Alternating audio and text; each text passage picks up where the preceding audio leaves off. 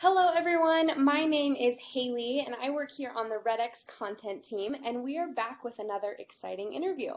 We are here to help you and agents like you get clear expectations about how much time, energy, and money it takes to be successful at prospecting. Whether it's expireds, for sale by owners, sphere of influence, other things like that, we interview great agents so you can pull out the things that work for you and your business.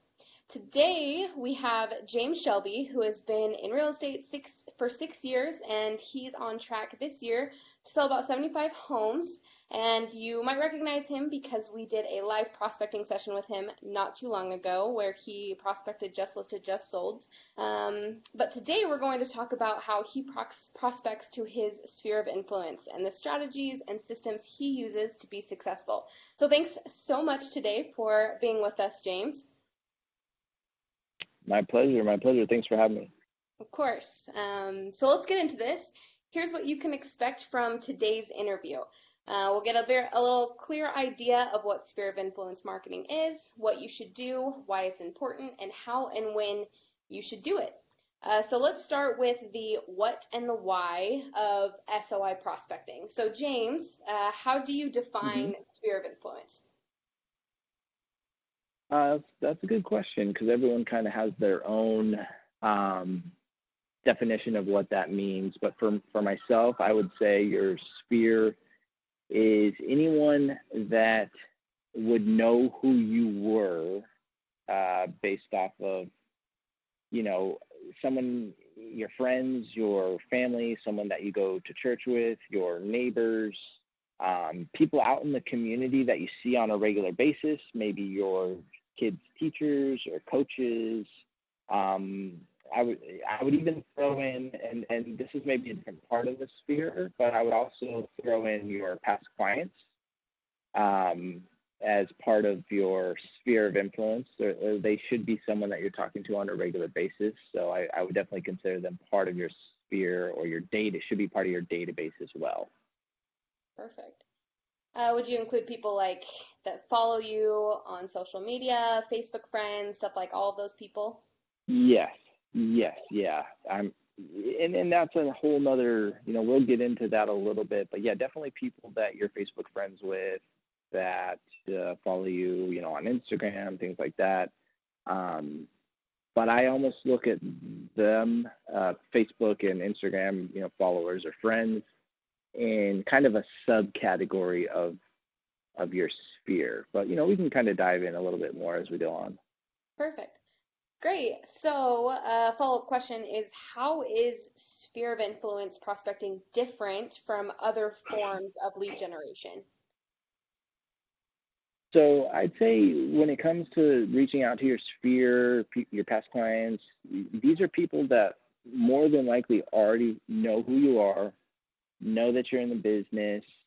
When you call an expired listing, or you're just straight cold calling or door knocking, more often than not, the people you're talking to don't know who you are. So there's no real vetting process really, or they don't have any type of history with you. They don't know you. They don't trust you already. Whereas on the flip side of that, with your sphere, these are people that know you, they know what you do, or at least they should, and they, more than likely are going to trust you more than someone that they don't know at all. Perfect. Great. And we'll get into how you prospect to those people. But why do you prefer SOI prospecting over other forms, and what makes that so attractive? I know these people already know you, but do you prefer this way? Yeah, I mean, it's definitely one of the spokes you should have in your wheel of lead generation. I always look at lead generation kind of like a wheel. The more spokes you have, the stronger your wheel is, and your sphere should definitely be a big part of that, I would say. Perfect. And what other types of prospecting do you do other than sphere? Yeah, so I do cold calling, just listed, just sold, kind of circle prospecting type of calls. We do expired listing calls. I also do a lot of lately I've been doing a lot of prospecting of businesses that are at a high, very likely to have customers or clients to that business that are going to be moving or likely to sell a home, for example. Lawyers, divorce attorneys, family law attorneys that deal with people that, getting divorced, they have to sell their home. Probate attorneys, people pass away, their family's going to sell the home. And another one I've been doing, and this might be another topic for another show, but just to kind of plant this in people's ears to get people thinking, I've been going to a lot of senior care facilities as of late, assisted living, senior homes, and getting in contact with the personnel that is kind of the first contact for the new residents coming in, because a lot of times if you have a new resident that's going to be, going into a senior facility, for the end of their, life, so to speak, they a lot of times have a home they have to sell before they can go in there. So that's been a new avenue of business that I've really been kind of honing in on. But, again, that's probably another topic for another time. No, I love that. You have a lot of different avenues of lead generation, which is perfect. And so I guess my next question is, what percentage of all of that lead generation, what percentage comes from your sphere? How often do you prospect to your sphere with everything else? So I'm hitting my sphere, in a few different ways. Okay. I would say probably a good 70% of my business does come from sphere. Yeah. Now, I wouldn't say I'm prospecting them 70% of the time. A lot of times referrals and things like that will come from your sphere that might not have been from a direct, phone call to the sphere. I would say I'm actually prospecting my sphere closer to probably 40% of the time, actually, calling or but, again, we'll get into it, but there's other ways I'm reaching out to my sphere that is kind of a never-ending marketing to the sphere, so to speak, through social media and things like that. So, perfect. There's a difference, I would say, between marketing to your sphere and actually prospecting your sphere. When you're doing things like posting on social media or, posting about, hey, we just sold this home, or even running a branded or sponsored paid campaign through Facebook or Instagram to your sphere, that's more marketing. Yeah. And it's a great way to always be top of mind for your sphere. I highly recommend, growing your social presence. When it comes to things like Facebook, people always ask me, well, who should you add? Or, I only have, 300 friends on Facebook. You should be maxed out, in my opinion. You should be maxed out on your friends list. Anyone you meet in your community, every time I go to the bank, if there's a new bank teller, I will get her name and add her, on Facebook, because these are people that see you every day. As weird as it might seem, I mean, this is just the digital age, the social age that we live in. So anyone that I meet out and about that I know I'm going to run into on a regular basis, a new bank teller, or, someone at a restaurant that I frequent, or anyone like that, coaches, I always say you got to add them to your social media, because then that's a way for you to get in front of them with, what you do, selling homes on a regular basis, without having to mail them or call them. It's more of a passive way for them to constantly be marketed to. Perfect. So yeah, when they do think of real estate or they're thinking of selling their home, then your name is top of mind. Will pop in their heads, and boom. Yeah, absolutely. And when it comes to things like social media, again, another topic maybe for another time, but I'll just touch on it briefly. I think 90% of the agents out there are unfortunately not going about it the right way. They're sometimes hitting people over the head with real estate, not, 24/7. They're posting, memes about real estate constantly, or, hey, call me if you need to buy a house, I don't think that's the best way to necessarily go about it. I always tell agents, and I've always kind of subscribed to to the kind of 60-40 rule. I like to keep social media as 60%, and this isn't a hard, fast number, but roughly, 60% or 70% of the stuff I post has nothing to do with real estate, because we as realtors seem to think that, everyone cares about every house we sell or, every little problem we have in the transaction. But the truth of the matter is no one really cares about that except maybe other realtors. Right. So I try to post things that are more just about lifestyle or, what I've been up to, or, and then sprinkle in real estate every once in a while, just so people remember, oh yeah, I love this guy's content, but oh yeah, I forgot, he's in real estate, just 30-40% of the time, sprinkle out some real estate content just so people, they don't forget that you're in real estate. Yeah, I like that, because I think a lot of salespeople, real estate agents, they hammer so many people with real estate that it just becomes ingenuine. And it's, I think, a fear that people have about sphere of influence prospecting or marketing or anything is sounding like a salesperson and not wanting to genuinely help somebody else. So how do you get that? I guess that's how you get that across, is by your 60-40 rule or things like that, so that people know you're not just there for, real estate, that you're actually there just as a person, that you're a normal person. And I like that. Yes, 100%. Absolutely. I look at it like this, treat especially with Instagram and Facebook are obviously two different beasts, but yeah. Especially with Instagram and the rise of Instagram, everyone, especially a lot of millennials, which made up, I think, the majority, if I remember I don't remember the exact numbers, but I know they made up the majority of home buyers last year were millennials, people from, wow, I believe, from like age 25 to 35 or something along those lines.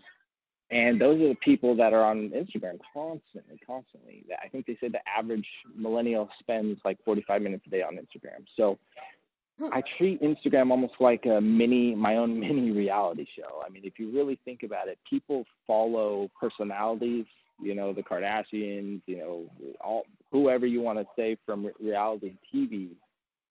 And if you can kind of become your own local little celebrity, or like Gary Vaynerchuk said, become the digital mayor of your town. Every hot spot in your local area. All the best places to eat.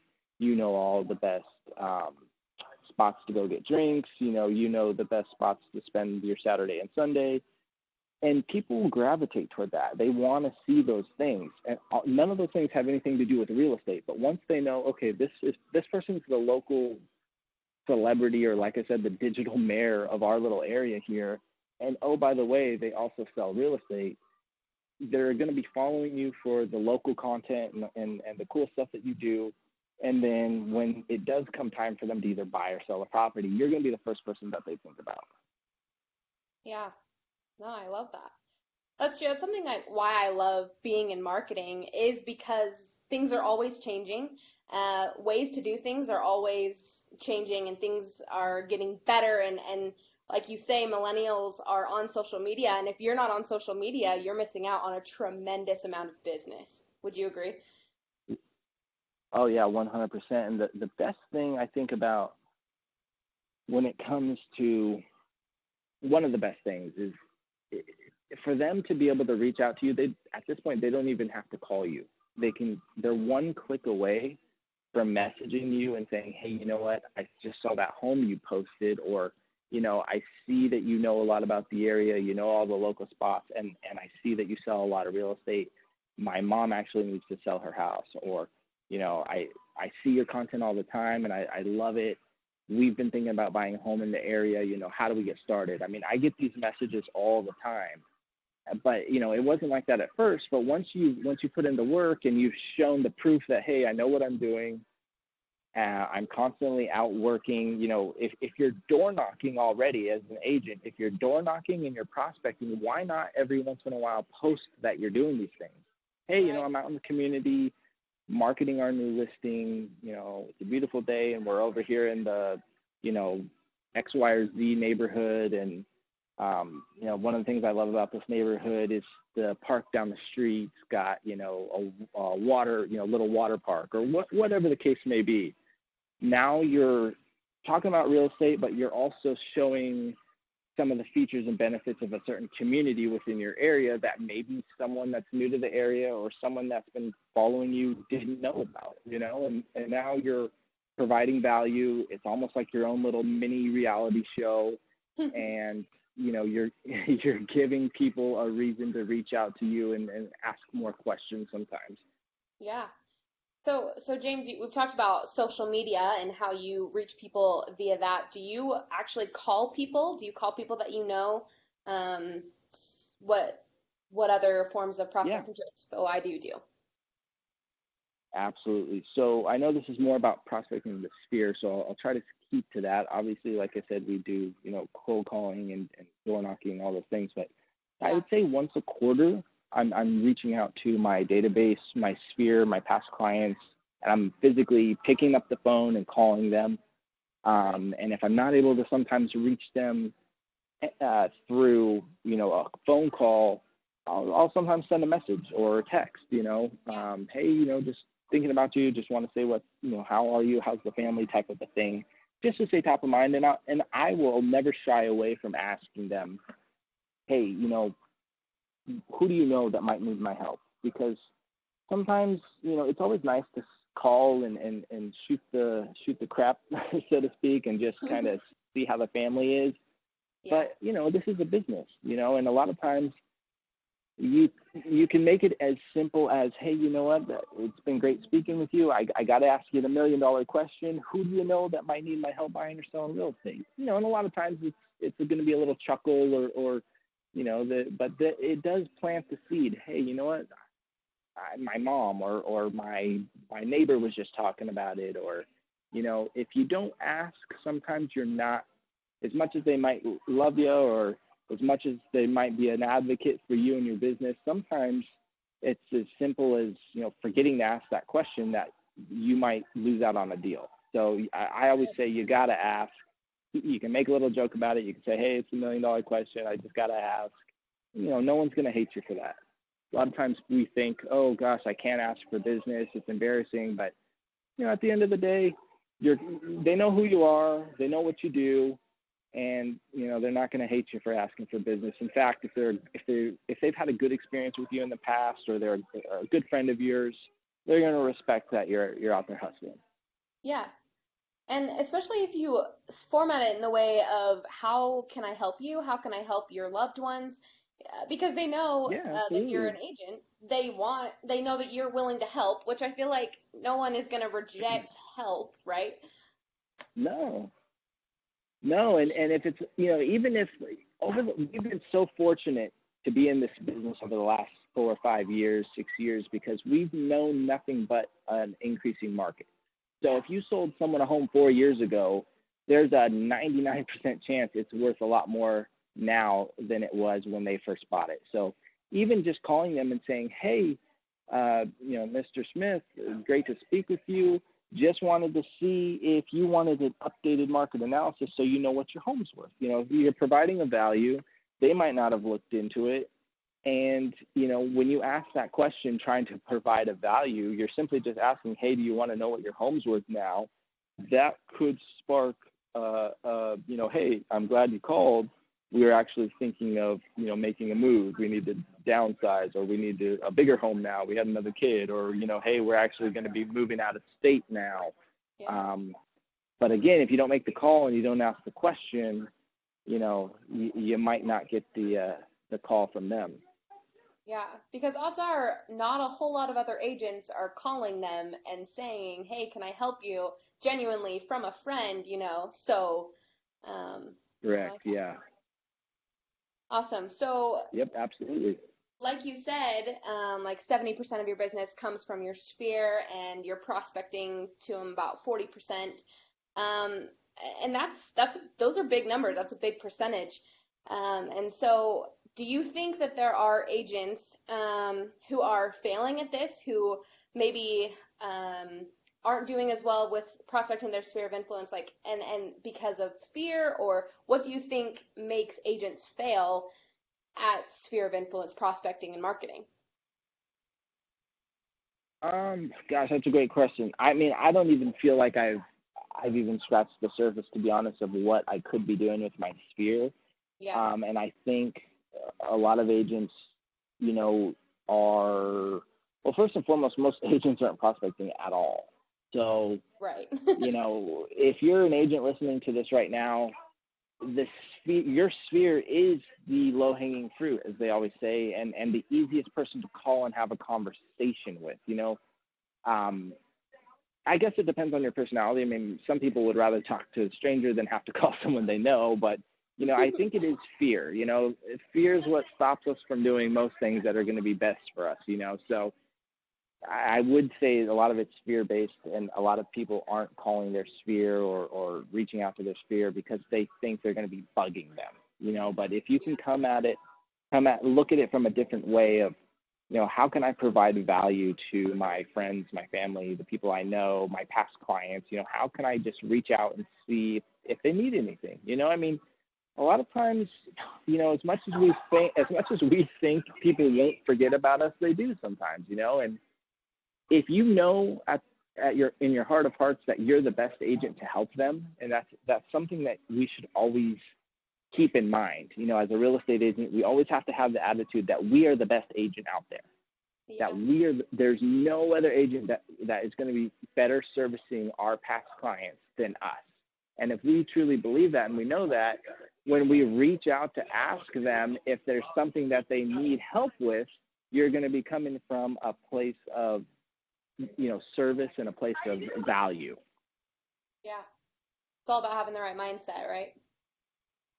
100%. Yeah, 100%.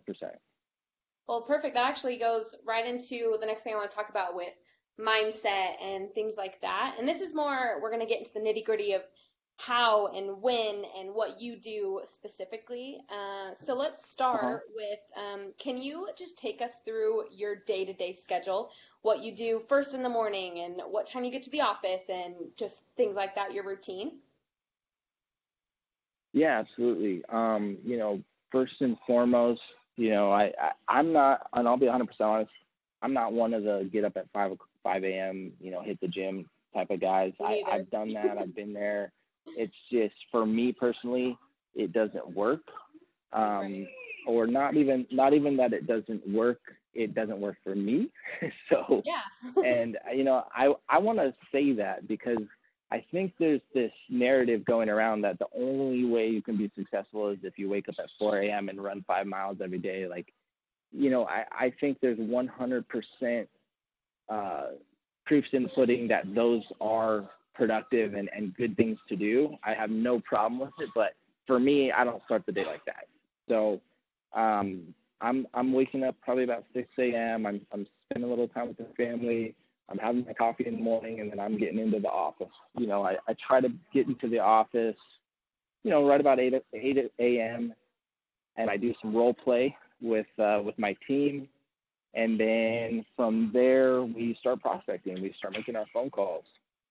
Or we'll go out and today we went out door knocking this morning. Fridays is usually our door knocking day. So we get in, we have our, you know, our flyers or whatever we're going to be door knocking with, and we hit the doors. And then from there, I'm usually just grabbing a quick bite to eat and then preparing for any appointments that I have, you know, in the later afternoon. And then after my appointments, I hit my fitness, and I'm a big fitness guy, but I always usually go in the evening. So I believe in fitness. I'm a strong believer in taking care of your body and watching what you eat and all that stuff. I just handle it at a different part of the day than, you know, some other people. I like that. And for me personally as well, I am not a morning person and I cannot, to save my life, get up early enough to go to the gym. So yeah, I usually go later at night too. But that's just like a testament of it doesn't mean that you're unsuccessful if you're not going to the gym in the morning, or you're not doing certain things in the morning, or you don't even wake up as early as most people. I think whatever Absolutely. works for you, right? Yeah, and there were times where I was killing myself. I would get up at 4:30. I would go to the gym at 5 a.m. I would do my workouts in the morning, but Yeah. I was unhappy. I was pissed off. I was stressed out, and it just for me wasn't working. And I think it's important to not. Um, I want to kind of be careful with what I say because I don't want to make it seem like they're you know you just kind of fly by the seat of your pants. You don't need a schedule. You don't need I'm not saying that. Yeah. I think everyone should have a schedule and a set time that they're prospecting, a set time that they're, going to the gym, taking care of themselves, doing meditation. All these things are important. I just think everyone's schedule is different. You should have a schedule. You shouldn't just be randomly flying by the seat of your pants, but your schedules might be different than someone else's, and that's not necessarily a bad thing. Yeah, I think that's good too, because why we do so many of these interviews is because different agents have different routines and they have some people are very strict with their daily schedules to the minute, to the hour of what they're doing every single day. And that's great and that works for a lot of people. But for some people who aren't like that, they are more fluid. They want to be more, adaptable or easygoing, then that doesn't really work for them, and that's okay. And so that's why I like talking to so many different people because you get so many different insights from so many different lives and routines. So that's awesome. Yeah, absolutely. And it took me a while to kind of be okay and comfortable in my own skin, and Yeah. because everyone wants to be the person that grinds all the time and works 24/7, and that's kind of like the cool thing to do, and it is important. I don't want to act like you can be super successful in real estate and not work at all. That's just bullshit. That's not true. But you don't have to do it the same exact way that other people do it. You have to find the way that works for you, and you have to grind, you have to work hard, but it might just be in a different way or a Right. different schedule. Because comparison is the thief of joy, right? So if you're comparing yourself to someone 100%. that has more transactions or gets up earlier, things like that, that's going to make you unhappy. 100%. And if you're waking up at 5 a.m. and you hate your life because, Mhm. it's your workouts are mediocre because you're sleepwalking through them, or the mindset's already ruined. Right. I know for some people, waking up early gets them in a great mindset and they've got all their things out of the way, and that's awesome. I think that's great if that works for most people. But for me, it didn't work that way. I was more unhappy and unproductive because I was just tired and miserable. By the time I started talking to people on the phone, I just wanted to go back to bed. Right. And and so to go into more of like your mindset, and I guess that goes into your schedule and how you found out what worked for you that improved your mindset. But what else do you use to keep a positive mindset and to get on your calls every day and to do your daily tasks as a real estate agent? Um, wow, that's a good question. I would say just knowing the goals that I have for myself, Yeah. knowing that, you know, we're still not there, whether we're on track to hit goals or we're behind or whatever, having a goal is important. I think, whether it's a huge, crazy goal or it's just a goal that is a little more, I would say this when it comes to goals, because if you have goals, you have something that you're working towards, rather than just saying, oh, I'm just going to see what we can get done. If you say, look, I want to sell, a home a month, if you're just starting out and that's your goal, I want to sell one home a month. Now you have a target. Now okay, this is why I'm getting up every day, because I'm trying to hit my goal. This is why I'm calling every day. I'm trying to hit my goal. I'm going to hit my goal. Um, when you talk about mindset and things like that, it can be somewhat difficult because prospecting is monotonous. you get rejection, you get people yelling at you, these things happen. But I think at the end of the day, if you have, number one, like I said, a goal, and number two, a reason why people talk about your why. I think that's important to have something that's maybe a little bit bigger than yourself, whether maybe it's your family or maybe it's just a certain financial goal or maybe it's something that you want to do with the money that you're going to make. I mean, Yeah. I think it's important to kind of dig a little bit deeper as to why it is you got into real estate in the first place, because most people didn't get into real estate because they like to be, mediocre or have some, basic income. Most people get into real estate because they have big goals, and they know that this is the vehicle that they can get in to take them there, if they do it the right way. Yeah. That's awesome. I love goals, mindset, all of the things that you're talking about, and I think that is so important, just in everybody's everyday life. So that's great, awesome. So, and I want to move a little bit to I want to get more into your SOI marketing strategy. Like, I want to talk more about just your everyday and how you do that. I know we talked about your social media and stuff like that, but let's get more into your actual strategy. I know you talked about marketing versus prospecting, but let's get into your SOI marketing. Can you give me like a brief overview of what you do? Yeah, so I mean, first and foremost, when it comes to marketing, I try to really limit the amount of money spent because, real estate is no different than any other business in the sense that your end goal is to make as much profit as possible. So when it comes to, marketing, I want to stress that it's important that your goal is not to spend as much money as possible. It's to make as much money as possible. So that's why I love social media, and that's why I love Facebook and Instagram, because I would say that should be your number one focus when it comes to marketing. Prospecting should be your number one thing you do every day to generate business. But when it comes to marketing, your sphere, that's where you want to start. Be very active on social media. You don't want to be a secret agent, so to speak. There's a lot of people that are in real estate and never let anyone know that they're in real estate. It's the worst thing you could do. So I would say first and foremost, starting with your social media. Secondarily, calling your sphere on a regular basis. And both of those things are free, essentially. They only cost time.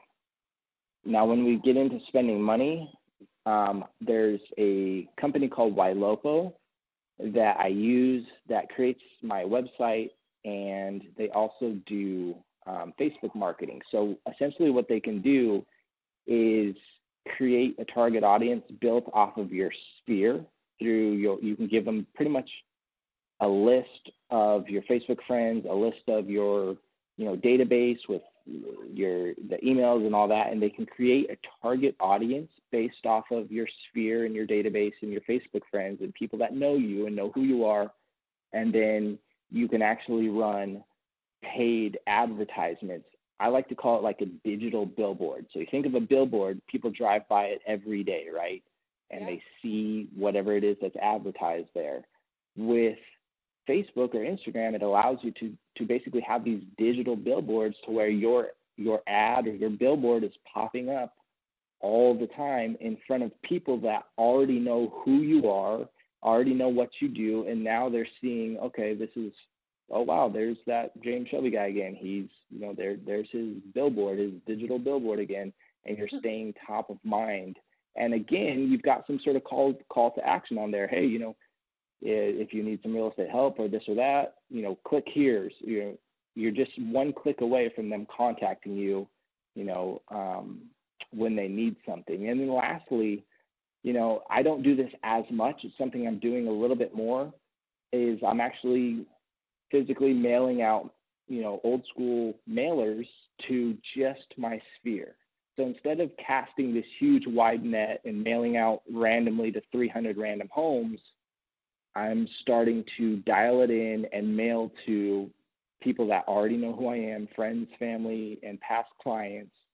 And that way they're also seeing on a regular basis, even if it's a just listed or just sold or some sort of a holiday greeting, something maybe once a quarter or maybe once a month that you're sending out. And again, it's not like you have to send thousands of them, just to whatever your database is. Maybe it's 300 or 400, or maybe it's 200, or maybe you just pick, hey, these are our top 50 people that I know would refer business to me, and you're mailing them on a consistent basis. So those 3-4 avenues is where I would start. And it's really not going to cost very much money, and the results are going to go a long way. That's awesome. How much success do you think, I don't know if you can put a number on it or but how well does that work for your business?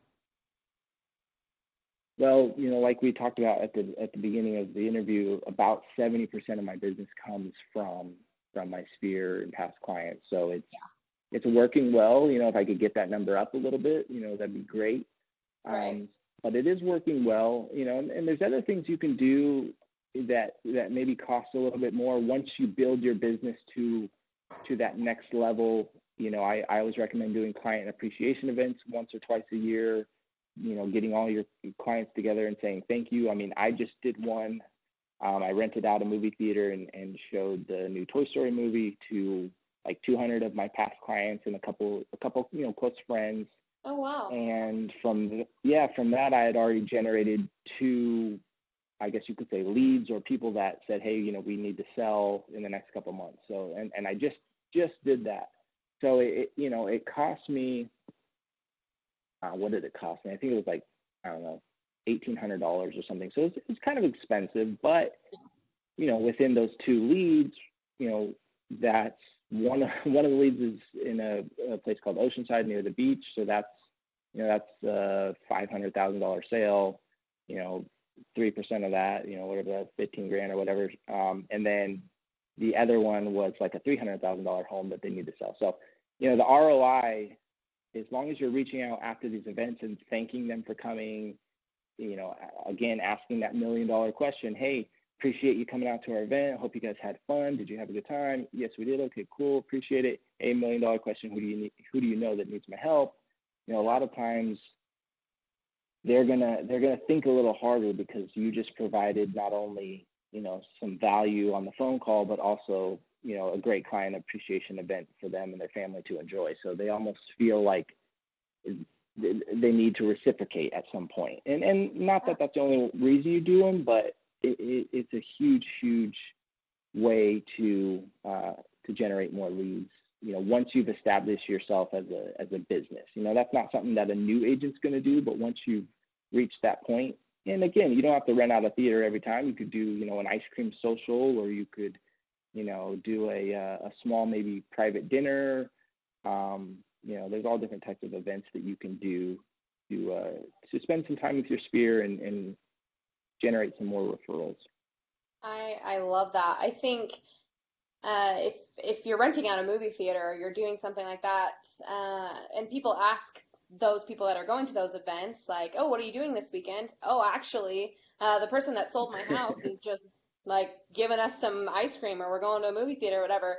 And that's going to resonate with other people. Like, oh, wow, that person really values who they work with and stuff like that. So that's cool.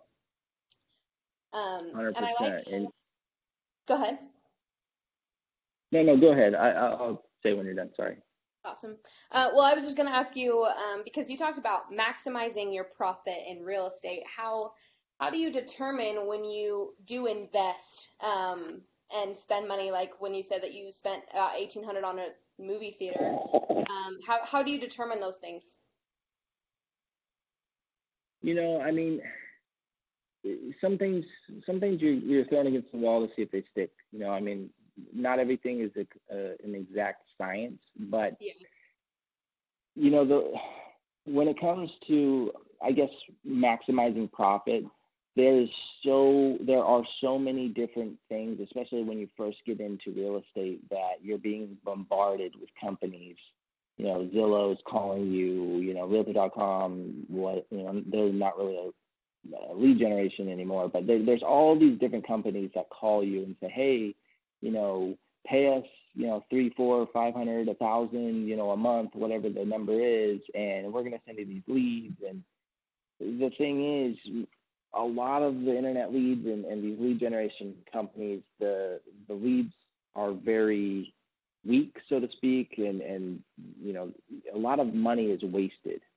And if you're a new business or even an established business, you never want to be wasting money. So, right. the less of these types of things you start chasing, and the better, and the more you're leveraging the people and your time, dialing for dollars, cold calling, door knocking. These are all things that are free, and you're able to maximize your profit. So, I would say don't chase the shiny objects. Don't waste the money on these things.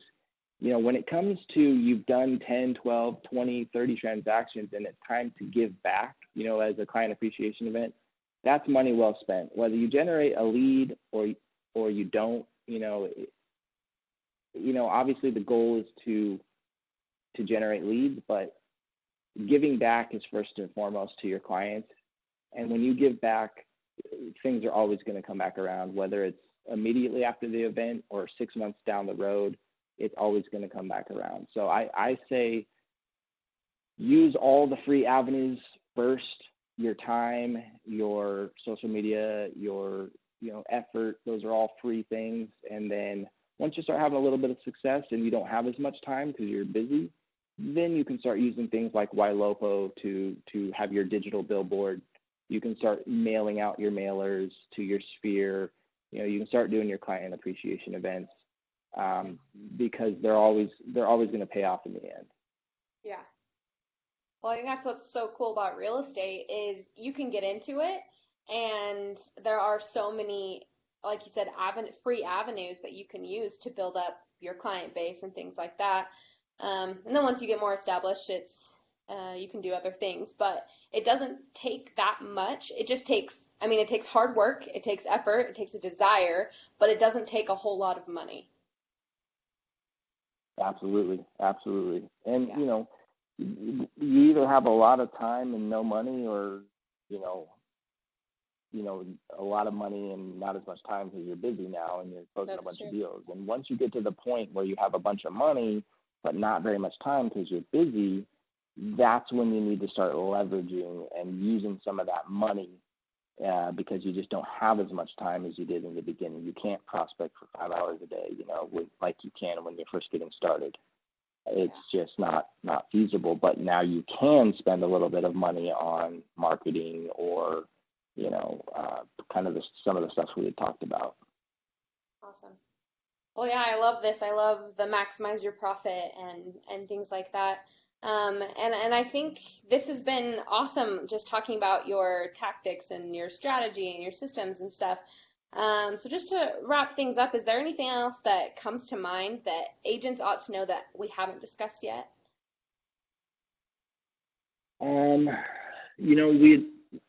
Regarding mindset, you had asked earlier, I think it's very important to surround yourself with agents that are doing a large amount of transactions.